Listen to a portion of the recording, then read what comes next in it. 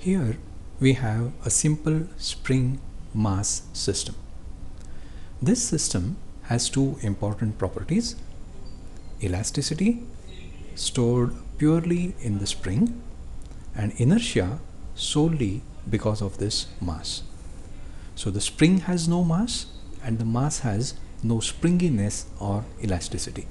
We are looking at its initial position, where the mass is held up here, thereby compressing the spring, and because the spring has compressed, it stores some potential energy represented by this green bar. Now if we release the mass, it is reluctant to move by itself, because bodies at rest like to remain at rest, a property called inertia. But the spring is now eager to gain its original uncompressed position, a property called elasticity. So it will push the mass down till it gets to its original unstretched position, thereby getting rid of all the potential energy that it had. So the spring is not interested in moving the system anymore, but it has set the mass in motion, and moving bodies like to continue moving, again due to inertia. So the mass refuses to stop and continues to move downward further like this.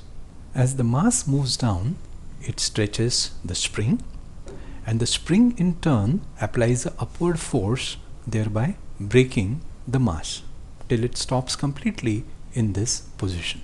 So now the mass has stopped and would like to continue to be at rest, but the spring, which is stretched, tries to move the mass upwards till this point.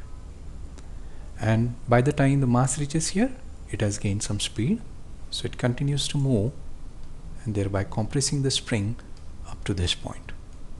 And now we are back to square one. Let us watch the whole cycle.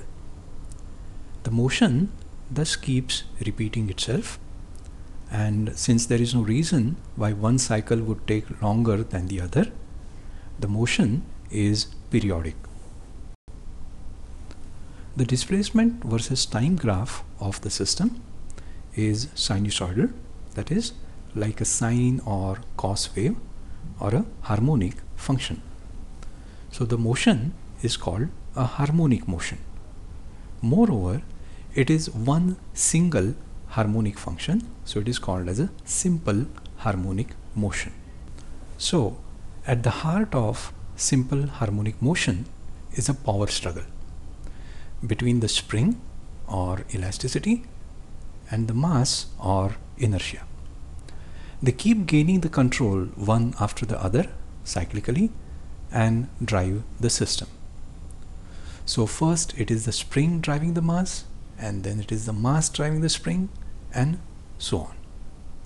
Another way of looking at it, it is an interconversion between the potential energy of the system to kinetic energy of the system, and back and forth cyclically. Of course, in real life, there is nothing like a pure spring without mass, and there is nothing like a pure mass without springiness or elasticity. And therefore, every physical body that we encounter has some amount of elasticity and of course some amount of inertia with it, and it is therefore capable of oscillating like this. And thus is born one of the commonest motions in our universe, starting right from the very atoms and molecules that make it.